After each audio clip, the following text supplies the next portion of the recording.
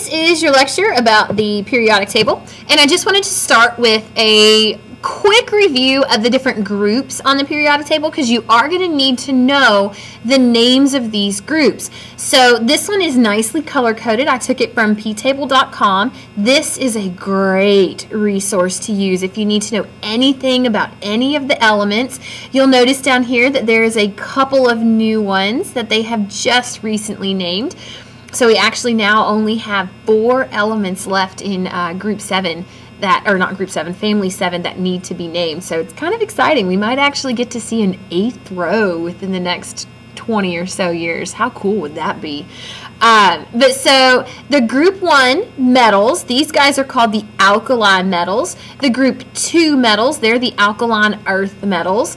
And then you got these guys in the center here. They're called the transition metals, and we'll talk a lot about why they are called the transition metals in the future. And then you have your post-transition metals. They're just called that because they come after the transition metals, post-transition. But these guys, they behave pretty predictably. You've got aluminum up here that you get to use a lot. And then you have these stair-step guys right here. Most periodic tables will put a stair-step right here. And the elements that surround this stair-step line are called the metalloids. And that's because they have slight metal properties, slightly non-metal properties. They're kind of a gray in the world of black and white. And then over here in this corner, you have your non-metals. And the only group, or there's 2 groups that you need to know specifically. And that's group 17 over here. These guys are the halogens. And then group 18, they are the noble gases. So you need to know the names at least of groups 1 and 2 and 17 and 18. And then you need to know that these middle guys here are the transition metals. Down here you have your inner transition metals, the lanthanoids and the actinoids, but we're not going to do a whole lot with them because at our level, they don't do a whole lot for us. So moving on to the different trends, we are actually going to talk about 4 trends that you can see on the periodic table. Now there's lots more than these 4, but to start we're just going to focus on 4. So the first one is atomic radius, and the atomic radius is basically a measurement of the size of an element's atom. Now because an atom has the electron cloud, and you guys know that clouds don't exactly have well-defined edges, what they do is they bond 2 atoms together, 2 identical atoms together, and measure the distance between their nuclei. So here in the center of each atom, you have your nuclei, and if you measure the distance from the center of one atom to the center of the next, well, that's going to be 1 radius, 2 radius. So you just cut it in half to get your radius. And this is the trend. We're going to leave out the transition metals for these because the transition metals don't exactly follow the rules like we would like them to. And so this is the trend of the representative elements, groups 1, 2, and then 13 through 18. And you can see that the smallest element is up here at helium, and the largest element is down here at cesium. Now, as you go down a group, the atoms get larger, and that's because so as you go down a group, they get larger, and that's because of increased energy levels. Now, I know you don't exactly know what an energy level is, but think of it kind of like floors in an office building. Up here on hydrogen, it's on level 1, so this would be like a 1-story building. Lithium would be like a 2-story building because it's on level 2. When you get down here to cesium, cesium would be like a 6-story building, so you would expect it to be really large. But if you notice, as you go across a period, they get smaller. So across a period is smaller. And the reason for that is because as you go across a period, you get more and more protons, and those protons are really attracted to the electrons, and so it kind of sucks those electrons in and makes the atom smaller. This is what just a general trend of atomic radius looks like. You'll have your smallest atoms up here by helium, and the largest atoms down here, this is francium. So, arrange the following groups in order of increasing atomic size. So look at your periodic table, and we've got rubidium, sodium, and beryllium. And they are all in groups 1 and 2. So beryllium is in period 2, which means it's like a two-story building. Sodium's in period 3, so it's like a 3-story building. And rubidium is in period 5, so it's like a 5-story building. So the smallest of these elements is going to be beryllium, followed by sodium, and then rubidium. Now looking at strontium, selenium, and neon. Strontium is in period 5, group 2. Selenium is in period 4, group 16. And neon is in period 2, group 18. So neon by far is going to be the smallest, followed by selenium, and then the largest is going to be strontium. A little trick that you can use to help you remember, figure out which one's going to be the biggest or which one's going to be the smallest. Whichever one is the closest to helium is going to be the smallest, and whichever one is closest to francium is going to be the largest. So for our last example, we have iron, phosphorus, and oxygen. Well, iron is in period 4, and it is a transition metal, so it's in that central group. Phosphorus is in period 3, group 15, and oxygen is in period 2, group 16. So out of these three, oxygen is the closest to helium, so it's going to be the smallest. It's also the only two-story building we have here, followed by our 3-story building phosphorus, followed by our 4-story building iron. Ionization energy is it's a measurement of how much energy has to be put into an atom in order to kick out an electron. And so this energy is going to be lowest in the elements that most want to get rid of electrons. So the guys that have the fewest valence electrons are the ones that are going to have low ionization energies, and the elements that have large numbers of valence electrons, up at 6, 7, 8, they're going to have high ionization energies. And so this is a picture of that trend. You see cesium down here. It has the lowest ionization energy because all of the elements in group 1 have 1 valence electron. And so it's actually pretty easy to yank off that 1 valence electron. Whereas over here in the noble gases, these guys have 8 valence electrons. And so they have that very stable full octet in their outer energy level, so they don't want to get rid of anything. And so it's going to take a significant amount of energy to convince one of these noble gases to get rid of an electron.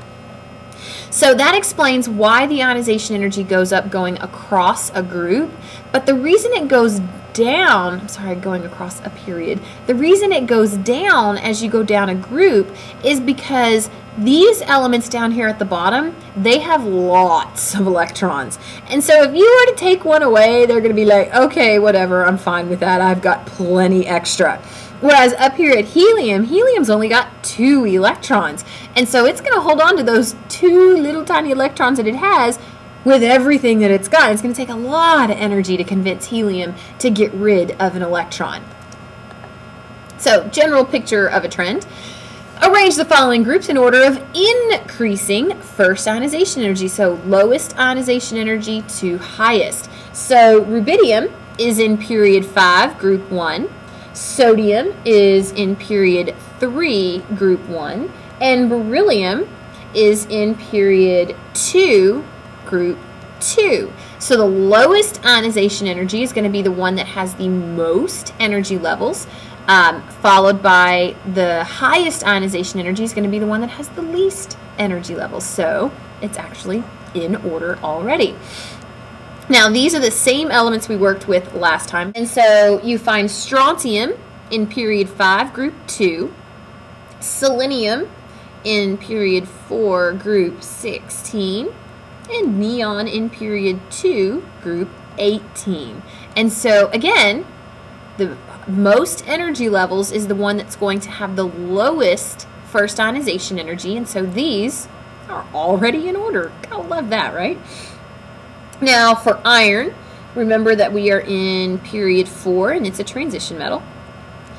And phosphorus is in period 3, group 15, and oxygen is period 2, group 16. Again, these guys are already in order of increasing first ionization energy. Electron affinity is kind of the opposite of ionization energy. If you remember, I'm going to show you. I know it hasn't been that long, but just go with me here. Ionization energy was the atom plus energy gives you an ion plus an electron. So you have to put energy into the system. Whereas electron affinity, the energy gets released by adding an electron. So if you have a neutral atom and you add an electron to it, well, then you're going to get an anion and it's going to release some energy. And so this is the general trend. This is from another great website called Web Elements. Definitely you should put that in your arsenal anytime you need to do some research. And if you'll notice, the trend is generally up this way. Of course, the noble gases, they don't really participate, and so they have electron affinities of 0, meaning if you were to try to give them an electron, they're not going to release any energy because they have that full octet, and so they don't want any more electrons. But your halogens right here, they're going to be very excited and release a lot of energy when they get one more electron because it gives them the electron stability of a noble gas. Now, you notice that this isn't quite as neat, as nice and neat of a trend as the ionization energy was, because we got some weird little dips here, and of course you got group 2 that's sitting there with 0 electron affinity. But the general trend is up towards this direction, and I'm only going to expect you to know the general trend, not exact electron affinity amounts. So, order the atoms in each of the following sets from least exothermic electron affinity to the most. And remember, exothermic just means releases heat. So, least energy released to the most. So we've got nitrogen, oxygen, and fluorine. They are all in period 2. But nitrogen is in group 15, oxygen's in 16, and fluorine is in group 17. Well, fluorine has one of the highest electron affinities, so it's going to go at the end of our line. And then these guys just go right in order, so we don't have to rewrite anything. And then for aluminum, silicon, and phosphorus, they are all in group 3. Aluminum is in group 13, silicon is in group 14, and phosphorus is in group 15. Well, the trend is that as you go up and towards fluorine, that the electron affinity gets higher. And so as far as this class is concerned, this would be exactly right.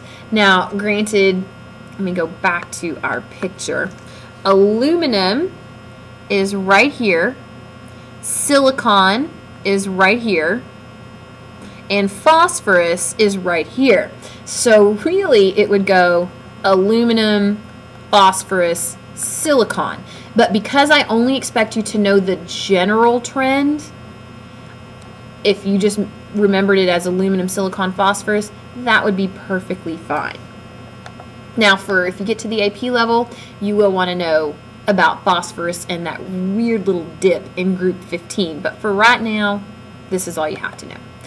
So the last trend that I wanted to talk about was electronegativity, and this will be the trend that will come back to haunt you when we start talking about bonding, because electronegativity applies only when an atom is in a compound, not when it is by itself. If an atom is in its pure state, then electronegativity is not going to apply. It only works in compounds. And so what electronegativity is it's a measure of how strongly an atom attracts the electrons when it's in a compound. I like to think of it as its hogginess value. How much is that element going to hog the electrons that are shared or given and taken in a compound? So fluorine is the most electronegative element. It was just given a value of 4. Some scientists a long time ago decided, okay, fluorine, you get to be a 4. And then everybody else on the periodic table was determined by comparison to fluorine. So 4 will be the highest that you find, and everything else will be less than 4. Now, this is a very nice, predictable trend. Electronegativity, you have your lowest electronegativities down here. Highest, of course, is fluorine. Noble gases, again, don't really participate in this, but you do have 2 noble gases. You have krypton and xenon.